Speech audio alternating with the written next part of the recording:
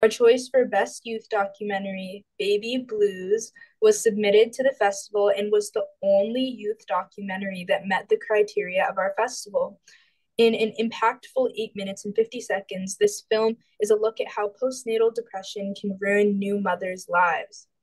Baby Blues is artful, genuine, and inspiring. It demonstrates that feelings which are disregarded as having the baby blues can be life threatening. Topics like motherhood, depression, childhood trauma, and suicide are discussed respectfully, especially because they came straight from the source, Elena Rafferty.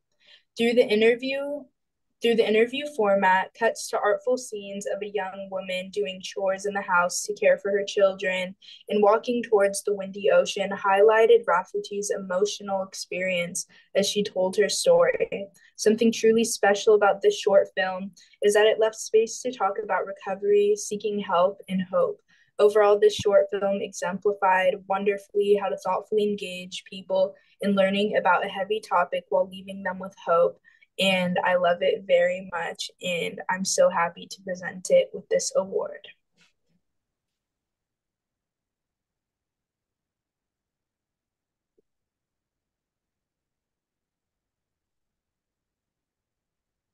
I was devastated that I'd missed my opportunity. I'd missed the opportunity that I had laid out to end my life.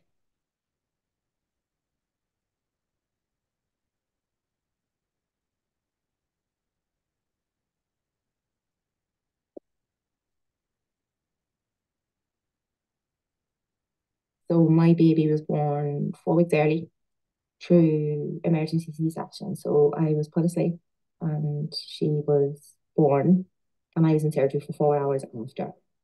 So it was traumatic. When you have your baby and you're given this little person, love hits you. Like you're hit with a truck by all this love. No, I think you think it's all going to be like cuddles and kisses and, dressing your baby up and taking your baby for walks, but it's a lot of sleepless nights and it's a lot of stress and worry. And you have this little human who solely depends on you for survival. And even though I was on top of all of the laundry and the bathing of the child and caring for her, I felt like I was failing still.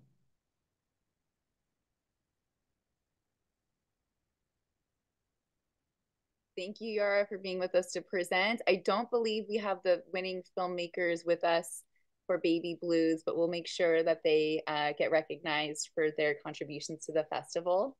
I'm so pleased to bring up our next presenter, who is a new member of our Girls Voices Now program this summer and a longtime member of the Women Voices Now family, serving as an advisory board member for our organization.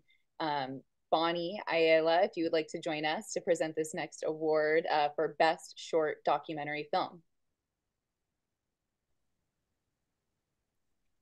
Hi, everyone. Thank you so much for having me. I'm excited. My name is Bonnie. I am so honored to be here to present the award for the Best Short Documentary.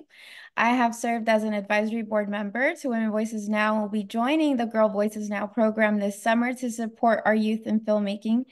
It is actually one of my passions, so I'm so excited. In my heart, the art of storytelling is one of the most important acts of service we can do. It takes bravery and gives freedom to those receiving the story to turn around and share theirs. On to this incredible award that we are presenting today. Our short jury determined this year's winner would be a film that raises the important issues of gender-based discrimination in the field of surgery. This film is a call of action, which is concrete and has an attainable goal. 1001 Cuts explores the careers of women who are the children of Title IX through the experiences of surgeons. This film documents the pervasive stereotypes and gender-based discrimination that persists within workplaces designed for and still controlled by men. We are so proud to award this year's Best Short Documentary and $2,000 cash prize to 1000 Cuts by Sarah M. Temkin. We would also like to give an honorable mention to the film Testimony of Anna. Please enjoy this clip, and we invite Sarah to join us after to share a few words. there's a riddle where a boy and his father are in a car crash. And the car crashes and the father is killed. Oh, that's so sad. Jesus, all your story. And the boy is rushed to the hospital. The doctor looks at him and says, I can't operate on this boy. He's my son. Now, how is that possible? How is that possible? The father was a priest, right? Like a Catholic father. No, it was a real father and his real son. Is it a case of mistaken identity? That's wrong. Oh, of course. Well, how can you be so sure? You don't know the answer. Well, I know when it ain't the answer.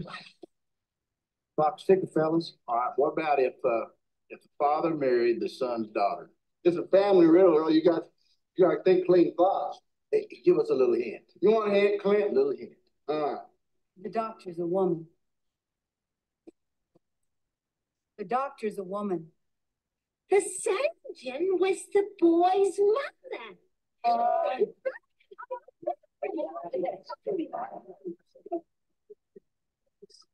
wrong. That's the real answer. You know, that never entered my head that a woman could be a surgeon. Look at the way I've been trained to think. Like a chauvinist. Right. Well, if that's the answer, that's the dumbest riddle I ever heard.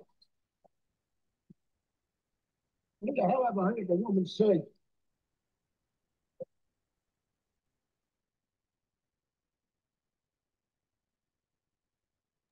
Congratulations to Sarah M. Temkin on this award. I don't believe Sarah's with us today, but we're incredibly grateful for her contribution to the festival. I love that trailer or that little clip so much, and I think it's just the perfect teaser to remind you all that you have a chance, if you haven't already, to watch all of these films in the last week of our festival. We run through April 30th, so whether you're joining us online or with us today and you haven't yet had a chance, we encourage you to check out that festival. We'll be sending out information as soon as the festival's over to ensure you have access to all those films. And if you're watching remotely, then there's still time to get a ticket and participate in this incredible showcase of films.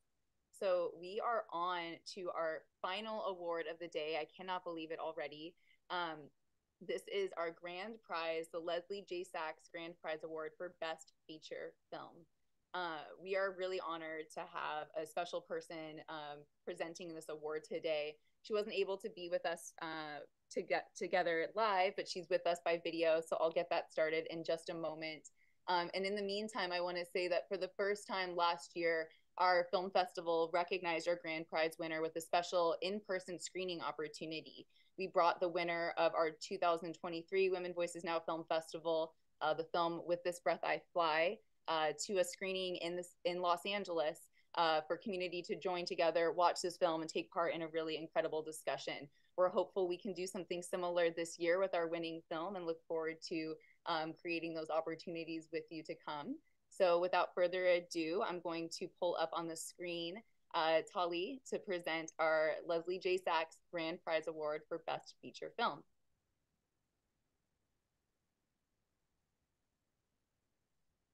Hi, Women Voices Now.